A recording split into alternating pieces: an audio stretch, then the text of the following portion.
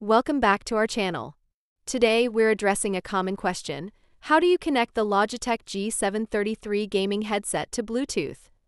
Let's dive into it. First and foremost, it's important to note that the Logitech G733 does not support Bluetooth connectivity.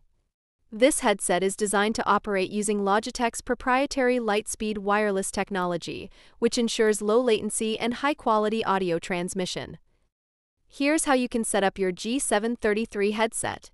Plug the provided USB receiver into an available USB port on your PC or console. Press the power button located on the headset to turn it on. The headset should automatically connect to the receiver, indicated by a solid light on the headset. For advanced features and customization, download and install the Logitech G Hub software from the official website.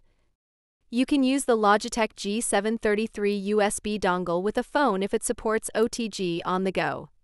Simply connect a USB-C to USB-A OTG adapter, plug in the dongle, and turn on the headset.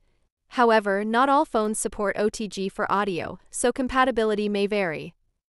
If you have any questions or need further assistance, feel free to leave a comment below. Don't forget to like, subscribe, and hit the notification bell for more tech tips and reviews. Thanks for watching.